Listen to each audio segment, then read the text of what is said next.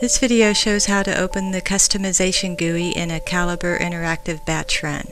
I have a Customization GUI that includes the settings I usually change in Calibre Interactive. Now I want to run Calibre Interactive in batch mode and just open the Customization GUI.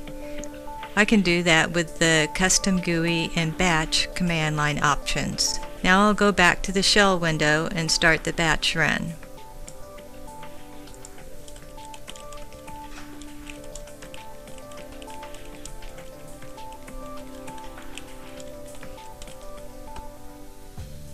The run starts in batch mode, and I see the Customization GUI open. For this run, I want to create an HTML report, so I set this option and click OK, and I can save the settings to the run set.